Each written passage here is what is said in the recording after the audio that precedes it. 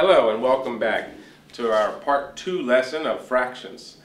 In the previous lesson we learned how to add a fraction with the like denominators, and we also worked with unlike denominators. Today we're going to do the exact same thing, but we're going to add the subtraction sign instead. So let's get started. Let's say we have 7/9 on this side. 9 parts, of course, and I've said this before, is the whole. And we have 7 of those parts that we're using. And from that 7/9 we're going to subtract 2/9.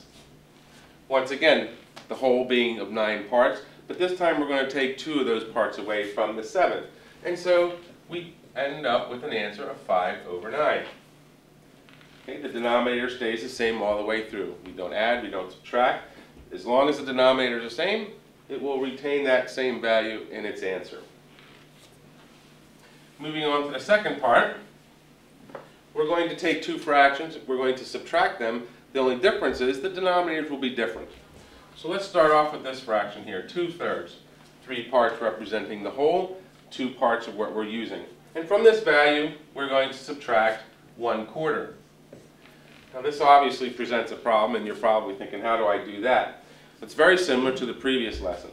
What we do, draw a line, and what number can you think of that 3 and 4 goes into? And in this particular example, it's quite simple. We multiply 3 times 4, and you come up with a value of 12. And we know that 3 goes into 12 4 times. So what I ask you to do is I'll take this, 3 into 12 is 4, and 4 times 2 is 8. Moving on to the second fraction. 4 goes into 12 3 times, and 3 times 1 is 3.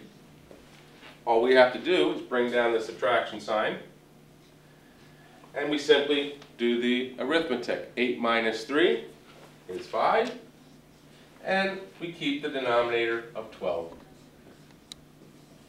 And that, my friends, is how simple subtracting fractions with different denominators is.